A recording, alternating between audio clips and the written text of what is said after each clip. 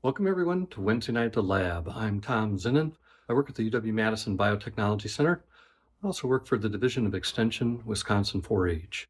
And on behalf of those folks and our other co-organizers, PBS Wisconsin, the Wisconsin Alumni Association, and the UW-Madison Science Alliance, thanks again for coming to Wednesday Night at the Lab. We do this every Wednesday night by Zoom, 50 times a year. Tonight, it's my pleasure to introduce to you Nam Kim. He's a professor in the Department of Anthropology here at UW-Madison. He got his undergraduate degree from the University of Pennsylvania in International Relations and his master's at New York University in Political Science. And then he got his PhD at the University of Illinois at Chicago in Anthropology. Tonight, he's going to be speaking to us about the origins of violence and warfare across human history. Would you please join me in welcoming Nam Kim to Wednesday Night at the Lab? Thanks so much, Tom. And thanks to Tina Hauser and others at PBS Wisconsin's University Place. I really appreciate this opportunity to talk with the Biotech Center as well as PBS Wisconsin. The conversation today has to do with warfare and violence in humanity's past.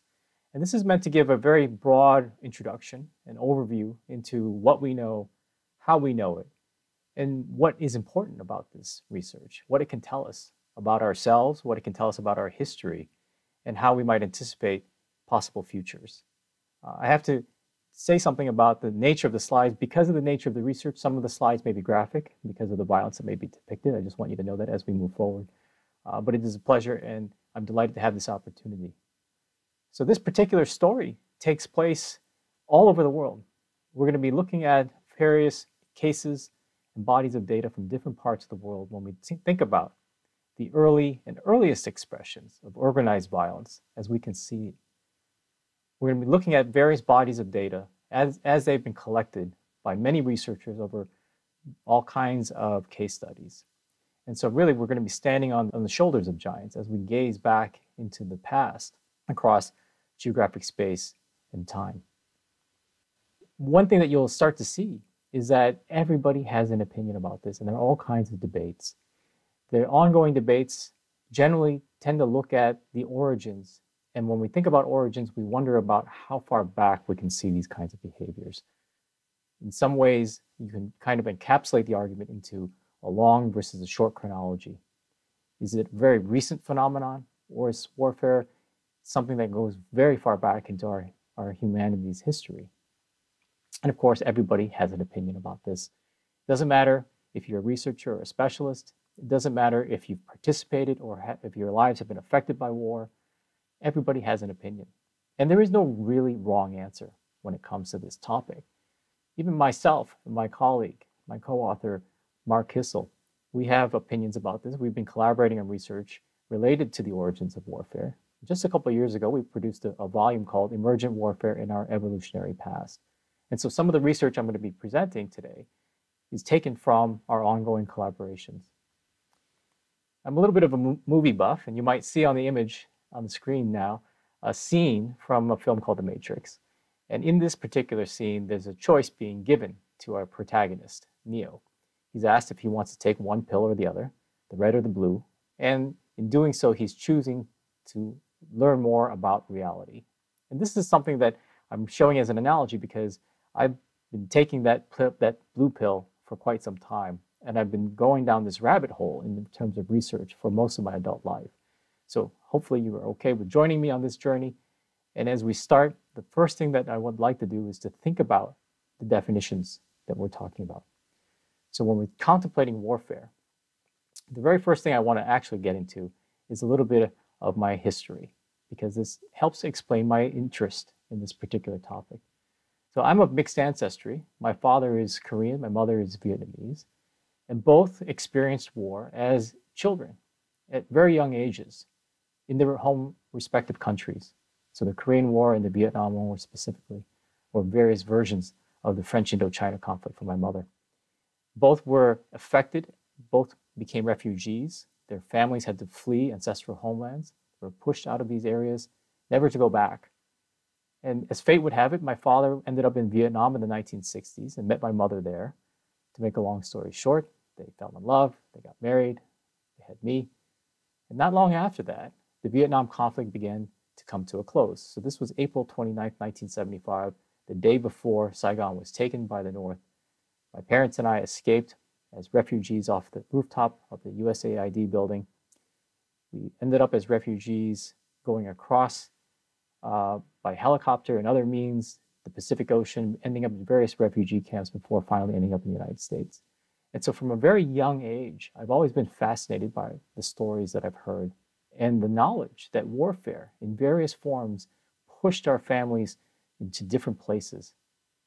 It was responsible for us becoming American. And I've always been fascinated by the phenomenon. So let's talk about this. Let's talk about the phenomenon. If I were to ask you to close your eyes and to think about what warfare looks like, what it feels like, you might come up with an image like this. So here we have the end of World War I, the so-called Great War. This is 1918, present-day Belgium. And what you can make out in this image is the utter amount of destruction, the loss of life, the bodies. You can see the consequences of war. Others may think about other kinds of images, right? If you think about warfare in the past, you might think about something like this. This is from a temple wall in the city of Angkor, several centuries ago in the modern-day country of Cambodia, where you can see depictions of armies, war elephants, and other kinds of military equipment. If you rewind the clock even further back, you might see artifacts that show us depictions like this. This is from the Egyptian civilization. This is what is known as the Narmer palette. It dates to about 5,100 years ago. And depicted on this palette are scenes of conquest, scenes of violence. We have the unification of Upper and Lower Egypt, the beginnings of the dynastic period, all implicated in warfare. So seeing these kinds of images, thinking about warfare in this kind of context, it begs the question, the big question: has warfare always been a part of humanity? If we go back to that image, thinking about Belgium and the end of World War I, it helps us to kind of contextualize also, not only the question about how far back it goes within human history, but why we should care in the first place. If we think about the end of the Great War, and we think about all of the efforts that ensued after 1918, we know that the League of Nations was established in order to try to prevent further outbreaks of violence on that kind of large collective scale. And of course, despite our best efforts, World War II still happens. And on the heels of World War II, after 1945, we know that the United Nations is established. And the UN, its mission, and you can go right to its website and see, the UN came into being in 1945 on the heels of the Second World War with the one central mission of maintaining international peace and security. And despite those efforts, we know that from 1945 through the end of the Cold War in the early 90s, there were something like 150 major wars that occurred in various regions of the world. And some would argue the only reason World War III did not happen is not because of our efforts, but because of the threat that comes with nuclear weapons. We think about the devastation that happened in places like Hiroshima in August of 1945. 70,000 people killed in an instant. With that specter of violence hanging over us, perhaps that's the reason why World War III never happened. But if we think about the cost, and we think about the debates, we wonder about what the relationship between humanity and warfare might be. These are questions that have been dealt with, that have been speculated about for many, many generations. Think back to Thomas Hobbes, for instance, the old debates, seeing various kinds of perspectives on human nature. Hobbes in the 17th century argued that warfare was a sort of natural state for humanity. On the other hand, you have folks like Jean-Jacques Rousseau, writing a century later, who argued the opposite, that perhaps peace was the natural state of humanity. These debates persist and they change in sort of form, but we know that researchers in the present day continue to grapple with these questions. We have political scientists, international relations theorists, psychologists, philosophers, anthropologists. If if you look at the gamut of research across disciplines and subfields, you can see this healthy concern with warfare. Many of these questions, many of these debates revolve around a particular pivot. At the crux, we're talking about whether or not warfare, potentially as old as it is or as young as it is, whether or not it's related to us, right? Whether it's biological or cultural, the old nature versus nurture debate. So today I want to talk a little bit about this. And I want to preface this by saying, and this is a spoiler alert, it's a little bit of both when we think about nature versus nurture. It might be sort of, at least for me, a spurious dichotomy to try to distinguish between the two, to say that one is the answer versus the other, right? That one is natural or unnatural, war or peace. This takes us into the next part of the lecture when we're talking about anthropological perspectives, because for me and for many of my colleagues, anthropology is very well suited to address many of these questions because of the frameworks, because of the tools that we have, and the nature of our questions. To look at warfare in its various manifestations, whether we're talking about the present day or going back into the archaeological past or going back even deeper into our past. So before we get into the anthropological perspective, let's talk about the conventional perspective. If you look up war in the dictionary, for instance, you might see a definition like this: a state of usually open and declared armed conflict between nations or states. And on the surface, this definition seems reasonable enough, but then you start diving a little bit deeper into some of the phrasing, some of the concepts that are embedded within that definition. And it might interest you to know that there are researchers who see this as very true: nations and states engaged in conflict. In fact, some researchers, political scientists, even go further, specifying criteria for what constitutes a war, saying something like a minimum threshold of battle fatalities, maybe like 1,000. Anything short of that does not qualify. And it then makes you start to wonder, are there inherent biases in this sort of perspective? Is there a sort of modern bias? If we start looking at war as only happening between nation states, are we downplaying, are we ignoring or trivializing other forms of conflict that may be happening between non-states, smaller scale communities and societies? And if this is the case, are we then running the risk of restricting the database? If we want to truly understand the phenomenon, understand its underpinnings, its antiquity, but doesn't it make sense to think about all the kinds of cases that may come up, right?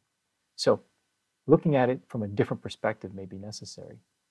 And one definition that I find very interesting as a starting point would be an anthropological view, as proposed by anthropologist Bronislaw Malinowski decades ago. So back in the 1930s, he published a definition, something to the order of war is the use of organized force between politically independent units. And to me, this sort of inclusive definition is more productive. And in fact, I might even go further and say a more inclusive or universal definition would be very useful and productive for us. So something like organized violence between autonomous groups or societies. So let's adopt that for the sake of argument for our conversation today. Let's think about some of the anthropological perspectives that have been published in recent years. A prominent anthropologist by the name of Brian Ferguson wrote a piece not that long ago where he pondered the question whether or not war is a part of human nature. And he asks, is it innate to the human species, or did it emerge after the organization of societies that we view as complex, socially complex societies? And he argues for the latter, that collective killing, this kind of organized violence that we constitute as warfare, that we define as warfare, that these kinds of conditions resulted only after the middle of the Holocene, when we start to see civilizations, so-called states, complex societies beginning to emerge. And in effect, he argues that there is very little to no evidence for warfare in the Pleistocene, so the so-called ice ages. In this kind of view, the implication is that we only see warfare happening because it's recent and because of certain trends that are happening. And these trends are linked to sedentism, agricultural production, farming lifestyles, urbanism, all the trappings of so-called civilization. So when we have this sort of view, it starts to show us that there are different areas of the past that we can look at. Mark Allen, another anthropologist, published very recently this idea. He argued that there was a persistent tendency with many anthropologists to take a default position that war is recent, that it has a short chronology. And if you look at the screen, I have a very crude graphic here, but it's meant to give you an illustration of a long versus short chronology. And within it, as Allen characterizes, there might be different camps or schools of thought. On the one hand, doves, as he called them, on the other hand, hawks. The doves believe that warfare is more recent. The hawks see a longer chronology. And even within those particular camps, there might be sub-camps, right? Different kinds of views. And depending on your perspective, some argue that warfare is a recent phenomenon, very recent. It's only within the last several centuries, and it's associated with modern nation states. Others argue that we're looking at warfare with the emergence of ancient civilizations, maybe in the mid-Holocene, 5,000 to 6,000 years ago. Others would argue for longer chronologies, and even within that camp, there are gradations of difference in opinion. Some would say we're looking at the early parts of the Holocene, some would say the end of the Pleistocene, some would say even as far back as 1 million years ago. And we'll talk about some of these examples in the coming minutes. On the screen, you have an image from a documentary known as Dead Birds. This was from the 1960s. And depicted in this film is warfare among the Dani people of New Guinea. And what's interesting about this film is that it influenced some of the perspectives at the time about warfare among non-states, warfare among smaller scale societies. And it sort of led to these kinds of conventional views that true wars look very different than what we see in this documentary. True wars between nation states of the modern world were much more destructive, very different. And so what we see here, according to this conventional view, is primitive war, quote unquote, primitive or tribal, and in some ways limited, right, game-like or ritualistic. My late advisor, Larry Keeley, published a book in the 1990s called War Before Civilization, in which he critiqued that conventional view. And he said, perhaps the idea that only states make war is unsupported. If you look at the archaeological evidence, if you look at the ethnographic evidence, the idea that only states make war is untenable. That in fact, all kinds of societies are capable. And in some cases, some smaller scale societies experience war in much more deadly scales, much deadlier scales, that they have an impact on everyday life more so than in other kinds of large state societies. And when you look at the definition this way, and you look at the evidence in this perspective, you start to see a whole range of different kinds of behaviors that may be important to examine. This gets us into the next part of the talk. How archaeologists detect these kinds of behaviors in the past. How do we see warfare in the past? There are various markers we can use. The first obvious one would be trauma on bodies. So if you have skeletal remains for people in the past, if you have blunt force trauma or lesions, if you have perifractures on the arms, various clues tell you that people may have been fighting, right? Violence was a part of life. You might also see specialized kinds of equipment that are not ambiguous. So sometimes when you find an axe, it could have been used for violence, or it could have been used to chop a tree down. You could see bows and arrows that could have been used for violence against other people, or it could have been used as hunting implements. But sometimes there's less ambiguity when you come across something like a mace, or a sword, or armor. Armor for people, armor for animals. These kinds of equipment tell you that something else is going on. Here on the screen, you might see a couple of images that are familiar to you. On the left, there is an image from New York City. Right? This is Times Square. And what I want you to take a look at are some of the constructions that are sitting right there by the side of the street. They're sitting on the curb. They're these globes. They may seem decorative when you look at them at first glance, but when you start to delve deeper into understanding why they're there and what the functions may be, you realize these are bollards, and these are designed to prevent cars from jumping the curb and hitting people. Closer to home, the Willis Tower in Chicago, you can see this image on the right, bollards also sitting there, part of the architectural landscape. They might seem to blend in, but they're designed for a specific purpose to prevent cars from driving bombs into the lobby of the building. Here's another image. This is from a fort in India a couple centuries ago. And what's interesting about this is it's a door to the fort. And if you look closely at this particular door, you can make out some of these architectural features. These spikes that come out of the door. And some of these spikes are located as high as 9 to 10 feet up in the air. At first glance, this might seem like an aesthetic choice, or it may be something that's decorative, but then you realize that at the time, the kinds of technologies available to people in terms of battering rams or war elephants that would be used to batter these doors and break into these locations. We know that war elephants were used by Hannibal when he tried to attack Rome millennia ago. We know that war elephants, again, were used, as I showed earlier, in parts of Cambodia during the Angkorian Empire. But the point here is that some of these features may blend in, and without contextual information, it'd be hard to know the functions. Here's another image. This is from the modern-day city of Nicosia in Cyprus. And this aerial photograph shows you some features of the city. And one of the interesting things is this kind of circular pattern.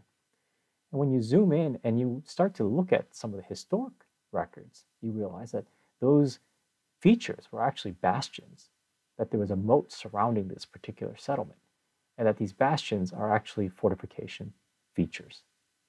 Bastions, of course, are designed to come out from the city walls to give overlapping fields of fire to protect the walls against potential attackers. When you start analyzing the archaeological past and you see things like that, or baffling of gates, or V-shaped ditches, you start to realize that these subtle clues exist almost everywhere you look, and it tells you something about what may be happening, the kinds of concerns people had. In addition to architectural features, you might see iconography, like these images here from Bronze Age Scandinavia, or the Neolithic in Spain, some 8,000 years ago, where we have depictions of people holding bows and arrows facing one another. By themselves, they may be ambiguous. We don't know exactly what's happening, but it tells you that something may be worth investigating. Here's another image. You may recognize the Hawaiian Islands. And here we're looking at islands that are formed through volcanic activity. Of course, with these volcanic activities, we know lava tubes were formed on the islands. And researchers have found evidence of occupation, temporary occupation, habitation in some of these lava tubes. Now, by themselves, that kind of evidence might not tell you, that kind of data might not tell you all that much about why people were using these lava tubes. But we know from the ethnohistoric record about conflict that's happening in the Hawaiian Islands. We know that these lava tubes were being used as refuges. People fleeing combat, fleeing conflict and turmoil, and hiding intermittently in some of these lava tubes. The point here, and there are a few points actually, is that when we look at the archaeological record, sometimes there's ambiguity. Sometimes there are various strands of evidence that tell you something may be worth investigating. But there are many potential indicators, and we've just covered a few in the last few minutes, but there are many potential indicators. And the more you can combine these data streams, these separate, disparate data streams together, the stronger your inferences might be, the stronger the case might be. The point is that a bigger context, a package of indicators is important to understand the past. And the other point, the other upshot, of course, is that forms of warfare could have looked very different depending on the time, the location, and the place and the culture. So you have to keep an open mind when you look at these kinds of cases. Now, having said that, let's now look at a few examples, case studies. The first has to do with some iconography. And here we have what's known as the Moche culture of civilization. This dates to the first millennium of the Common Era. We're looking at the Andean mountain chain in South America. And what you can make out in this image is some depictions. These depictions show warriors with their weapons We can also make out potential captives, in some cases sitting and bound. There may be images of ritual sacrifice that are associated with this. Now, up until the 1990s, there were some researchers who said if you see these images, it doesn't necessarily mean that warfare was prevalent or happening. It could be somebody's imagination. It could be somebody recording mythical tales, for instance. How do we know that warfare was happening? How do we know that it was significant for these communities? But then people started to find the remains, human remains of people who had experienced trauma, who had died violently, who maybe were taken captive in raiding kinds of activities and then sacrificed. And so the point here is that warfare probably was happening. We can see evidence of this. And here we have the convergence of two streams of data telling us something about that past. Let's go back further in time. So this was the Common Era. Here's another case. This is from the Talents River Valley in Germany. This is the Bronze Age. It dates to about 1200 BCE. Not that long ago, researchers uncovered areas along the riverbank of the Talents, finding bones of people who had experienced trauma, who likely died violently. They found the bones of humans, they found the bones of horses as well, in the same context. And in the midst of all that, they also found implements, artifacts. Some of the artifacts appear to be weapons. Some of the artifacts were embedded, points were embedded into human bone. We see blunt force trauma fractures on many of these individuals. Many of them were male of a certain young age. And so with this context, with the riverbank showing us weapons, individuals, horses, and other kinds of material, it suggests something very significant is happening here, that this is not accumulating over time. The radiocarbon dates tell us that this seems to be happening in a kind of short time span. Maybe it's even one event. It's hard to say, but that's a distinct possibility. Perhaps we're looking at a battle. And we suspect that there is only a fraction of the site that's been detected so far, that there could be many more individuals out there.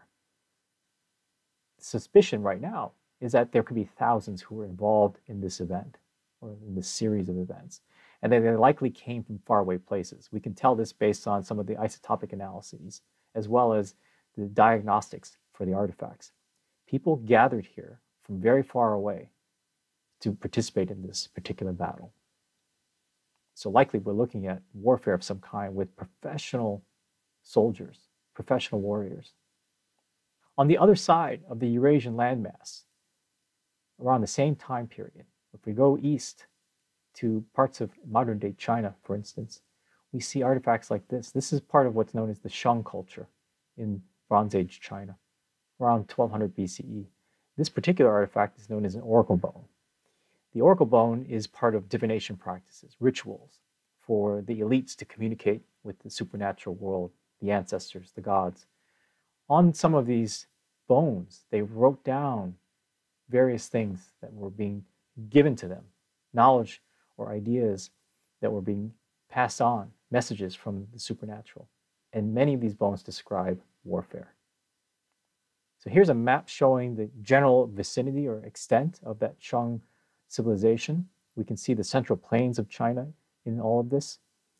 The last capital of the Shang dynasty, and the capital would move around from one generation to the other, but the last capital was a place called Inshu. This was a massive city at the time, something dating to about 1200 BCE. And within this massive city, we have cemeteries. Some of these are royal or elite cemeteries. And we can glean clues from these cemeteries about the importance of violent practices. We can see evidence of weapons, bronze weapons, and all kinds of wealth being buried with elites when they pass on to the next world. We can also see chariots, whole chariots, as well as the remains of horses that were sacrificed and the chariot drivers that were sacrificed to accompany, presumably, these elites and generals and royal figures into the afterlife. This also is reflected elsewhere in the Shang world, where we have sacrifices associated with mortuary rituals. Thousands of humans and animals sacrificed during this historic period of the Shang dynasty. There are a couple of things I want you to take from this when you think about this particular strong case. One is to think about the significance of warfare and violence within this ancient state. The other is to think about the variability. When it comes to cultural practices, when it comes to our own perceptions, our own ideas about what's acceptable or unacceptable, this varies from one society to the other in our modern world, and of course, it varies across all the kinds of cultures that have ever existed in the world, right?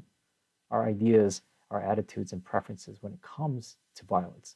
So you have to look at it from a cultural lens of the people that you are studying. There's a different logic that may be at play. Let's go further back in time to another case. Let's go back to Europe. This is the site of Herxheim. It dates to about 7,300 years ago, located in southwestern Germany. And here we have a site that's associated with what's known as the linear band ceramic culture, LBK for short. These are some of the earliest farming communities found anywhere in Europe. And once farming practices that began to emerge in the Fertile Crescent in Southwest Asia, a couple thousand years earlier, once these farming practices begin to radiate out into other parts of the world, including parts of Europe, we start to see these non-state societies, these smaller scale societies, change their life ways. They become more sedentary, they become more agricultural, and they start to build these settlements. And many of these settlements that we see with the LBK had fortifications around them, including palisade walls, as well as fortification ditches. And at Herxheim, in the fortification ditch, we find the remains of people. There are all kinds of settled villages with the LBK, and in this particular one, we have evidence of maybe hundreds, 500 people from various demographics, from babies to the elderly, within this fortification ditch. The individuals appear to have suffered from various forms of trauma. We have bones that have been shattered. Many of the bones are kind of haphazardly dispersed with tools, stone tools. There are cut marks on some of these bones. We see faces that were smashed in. We can speculate about why people might have been doing this. We don't know exactly the reasons, but we also have evidence of skulls that were fashioned potentially into bowls or cups. There are various potential reasons we see this. It could be warfare. It could be a massacre of some kind. It could be raiding between communities. It could be treatment of the dead, ritual mortuary practices. It could be cannibalism. All kinds of possibilities. So whether or not this is warfare, it's a bit ambiguous. We could say it's quite possible, but we don't know for sure. Let's go even further back in time. This is another case from about 10,000 years ago. This is from the site of West Turkana, Lake Turkana. This is in the modern day country of Kenya. And this is the Nadaruk site. And in this particular instance, this case study, researchers recently found evidence of individuals that appear to have suffered from violent death. Clear signs of trauma on these individuals. We're looking at a couple dozen plus people, various demographics. And this dates to about 10,000 years ago. It seems to be one event. It seems to be a series of people all meeting together at this one location, one larger group overtaking another group and potentially killing them. We have evidence of bone with points embedded within them. We have tools that may be coming from far away, so groups from other areas coming together. But the point here is that many of these individuals suffered from trauma, may have been bound, in fact, when they were killed, and then left haphazardly in this location. The upshot of this is that we have evidence of group on group violence that dates to this time period, right? It's not restricted to the mid-Holocene. It's not restricted to state societies or large-scale civilizations. These are hunting and gathering communities. There were no states. There were no cities at 10,000 years ago. So this is a very different kind of context, and it tells us something about the possibilities of warfare going into smaller scale societies. Because for the vast majority of human history, we did not live in big cities. We were not farmers. We lived in these more mobile kinds of temporary camps, hunting and gathering across extensive tracts of landscape. This suggests that the longer or longish chronology for the origins of war may be something to look at. So let's ask the question now, what about even earlier? What do we see? Let's go back to that graphic that we showed a little bit earlier when we saw this timeline, this crude timeline. I think we've safely eliminated modern war or modern histories as the origins for warfare, and even the mid-Holocene as the origin point for warfare. We might now start asking, how far back does it go? Here's an image. As I mentioned before, I'm a bit of a movie buff, and here's another image. Some of you may recognize this particular scene. This, of course, is that iconic opening sequence of 2001: A Space Odyssey by Kubrick. And what's interesting about this particular scene is that if you haven't seen the film, I'll just summarize very briefly. We have a hominin picking up a bone, wielding it as a power, using it for violence. Right?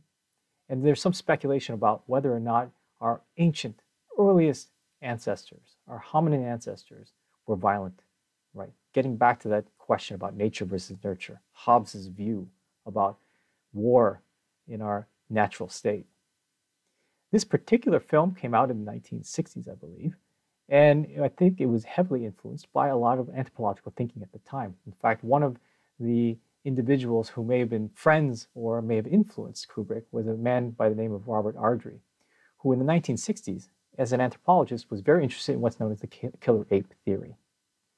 So these are the kinds of views that have been in play in anthropology for decades.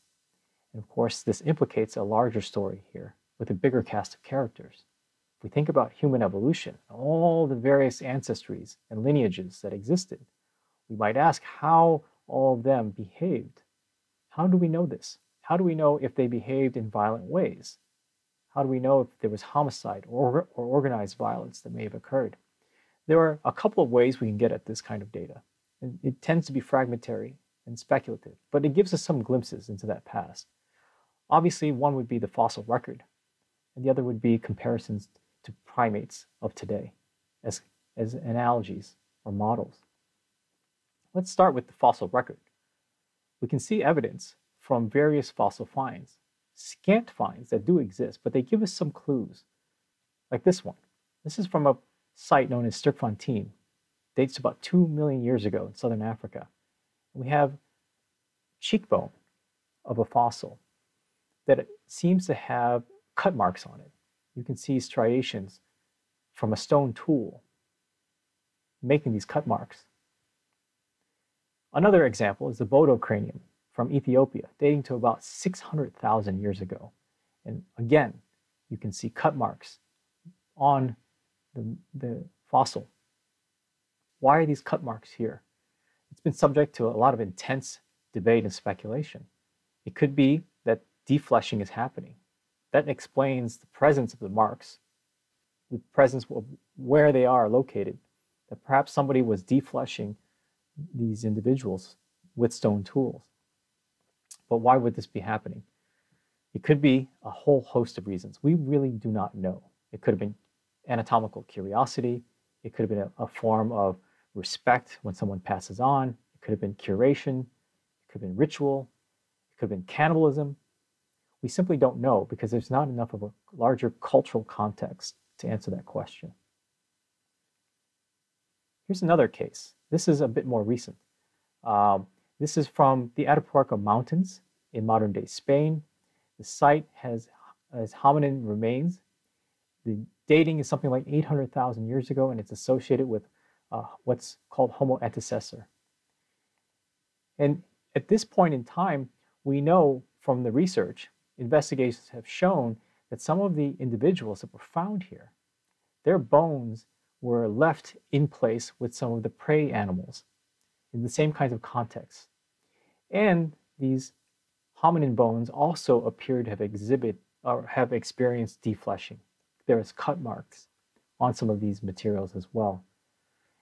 And the researchers suggest that because of the context, the association between the cut marks, the defleshing, and the presence of prey animals that were treated in very much the same way, perhaps we're looking at examples of the cannibalism. In fact, the researchers call it culinary cannibalism. Not too long ago, anthropologist Keith Otterbein looked at this evidence and commented, if this is true, if we're looking at cannibalism, and if we're looking at potentially one group going out and collecting people from another community for this kind of cannibalism, perhaps we're looking at some of the oldest forms of raiding behavior, maybe the earliest precursors of warfare in human history.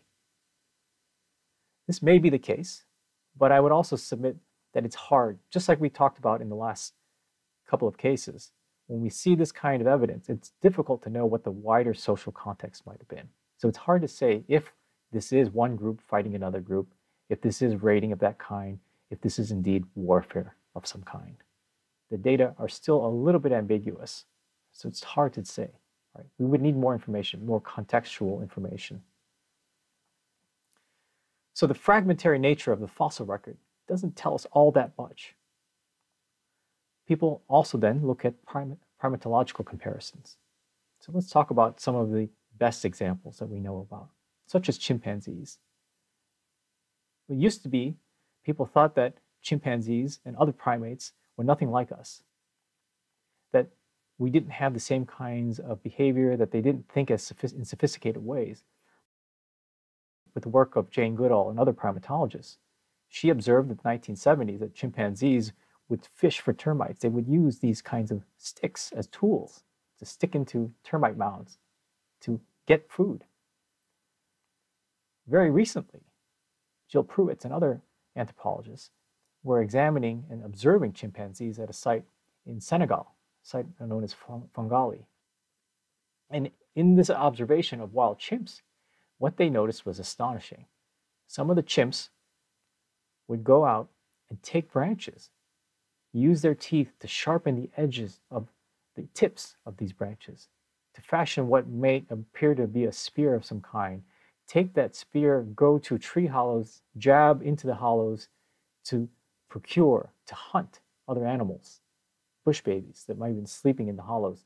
And so here is an example of chimpanzees using materials to fashion hunting implements and teaching the young to do this as well, right?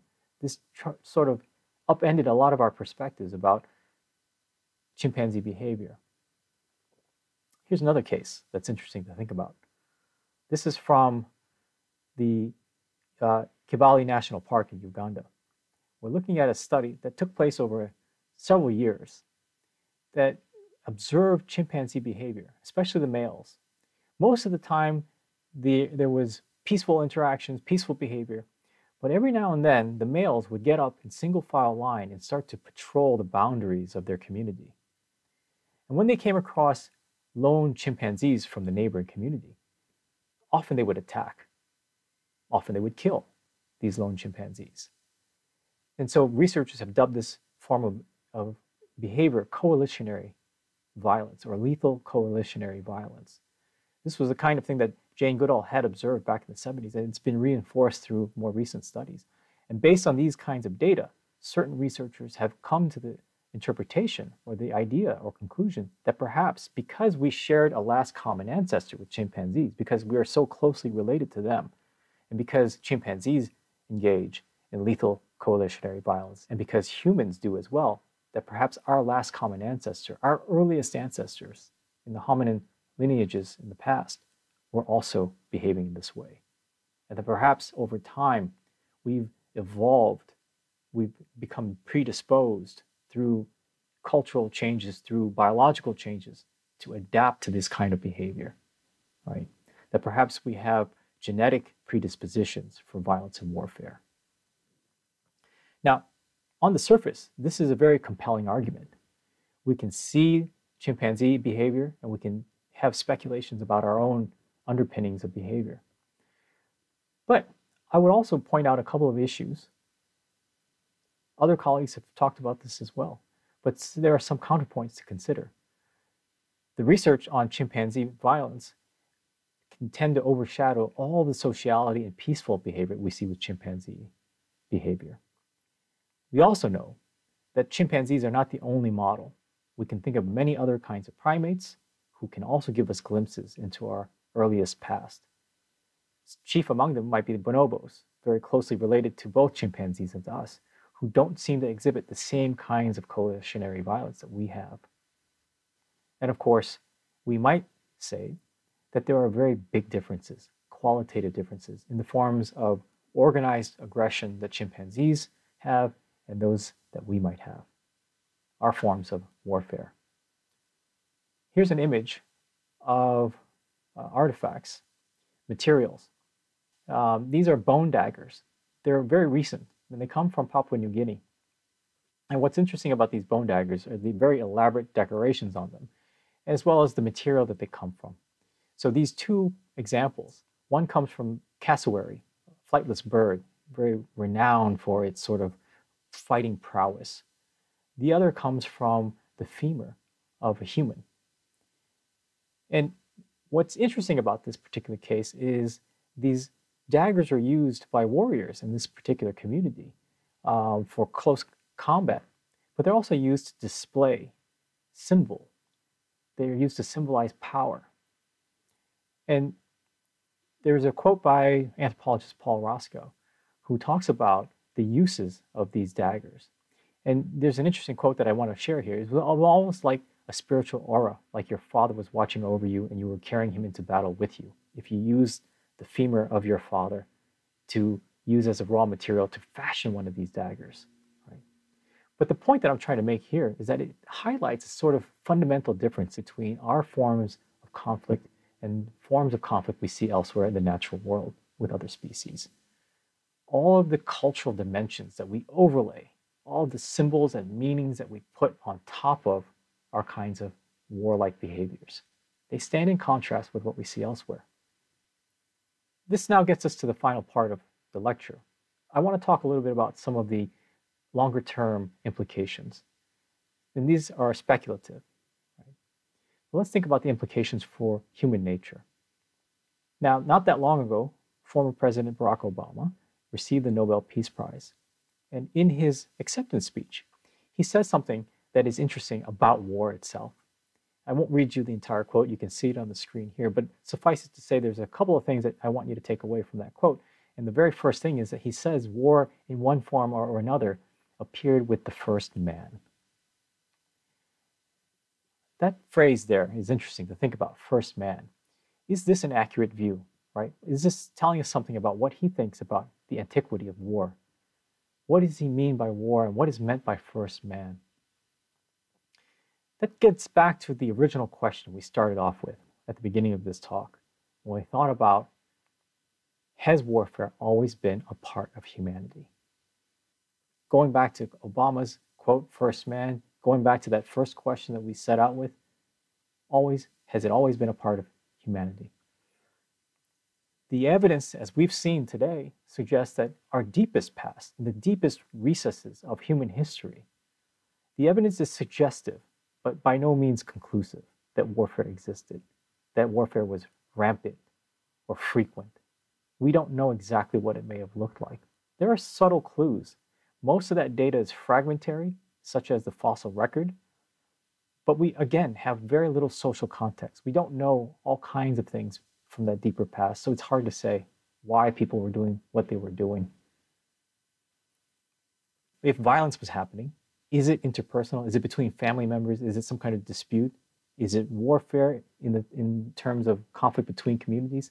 That is difficult to make out.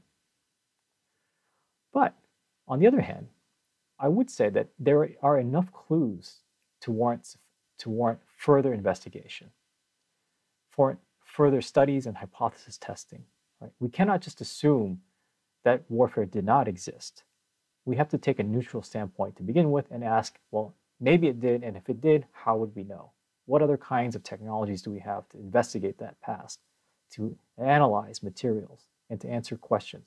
Unless we ask the question, we won't seek answers for it.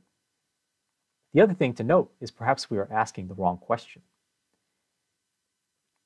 If we think about hominin warfare and how that data might be ambiguous, maybe instead of asking when warfare happened, maybe we should be asking, when did humanity happen? When did we start seeing the capacity for warfare?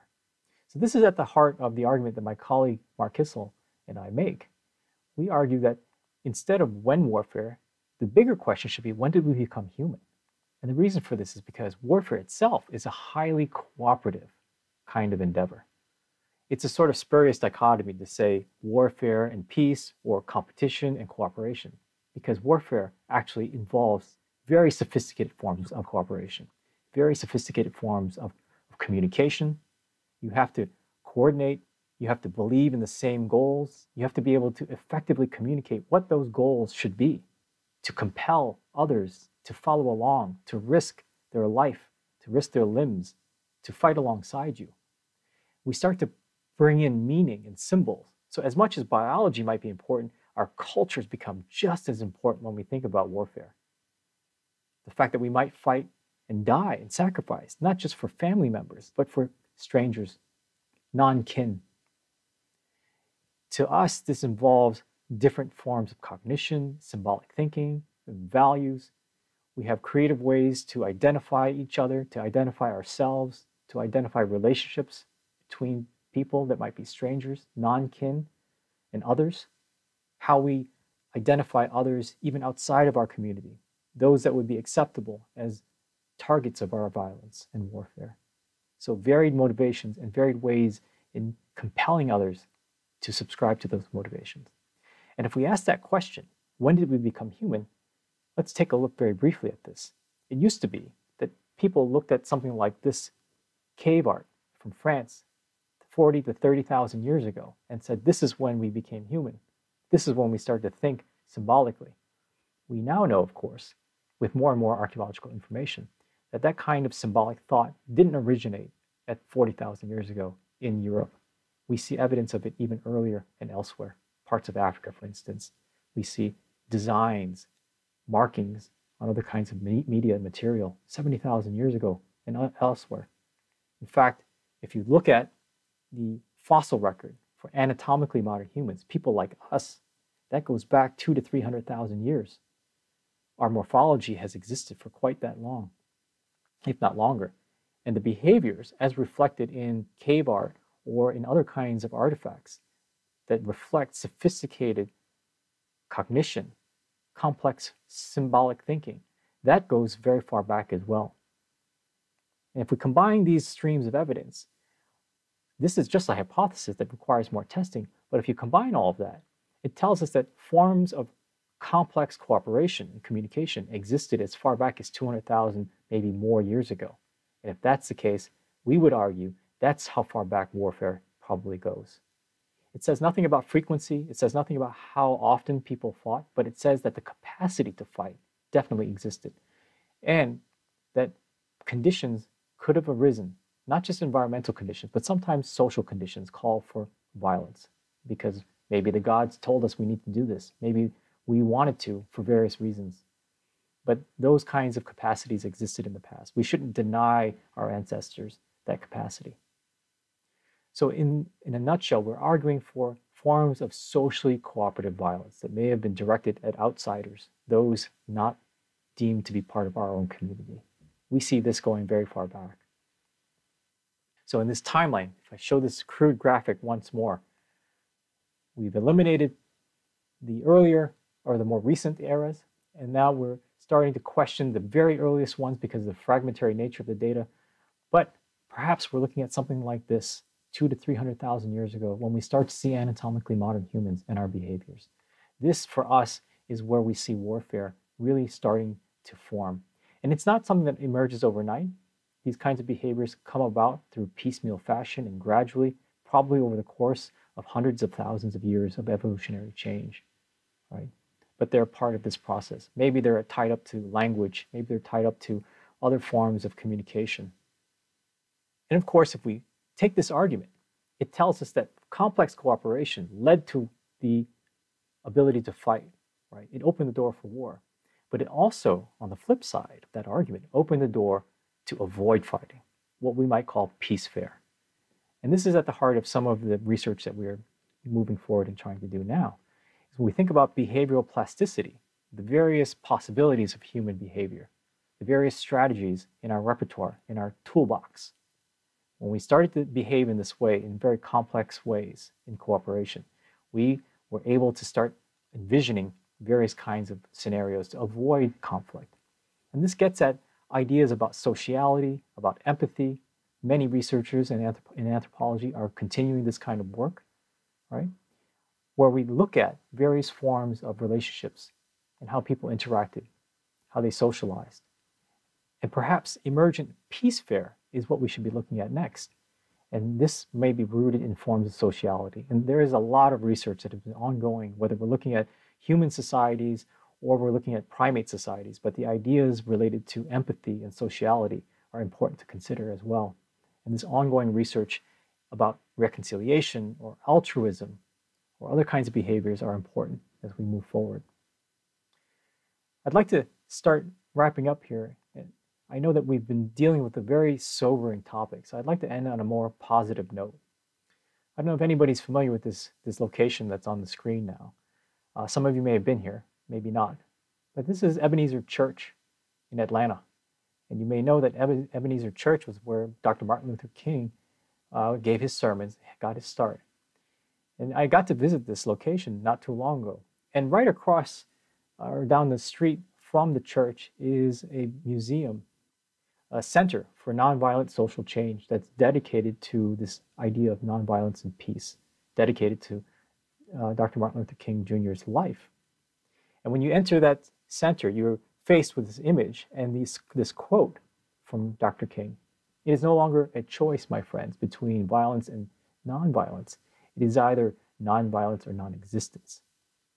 And at the heart of this particular idea is something that I want to leave you with. Complex cooperation was required to create and sustain practices of both war and peace.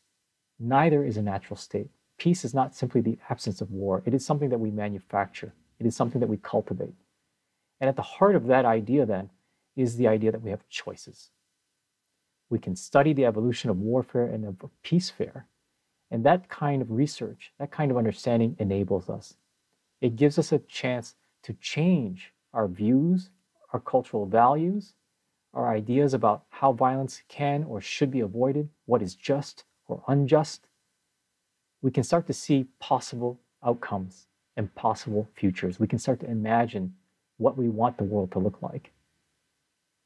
And with that, I'll end here, and I just want to acknowledge many of the supporters for the research that my colleagues and I have been doing over the years. And I thank you very much for your time and your interest, and I hope that you take something away from this particular talk. Thank you.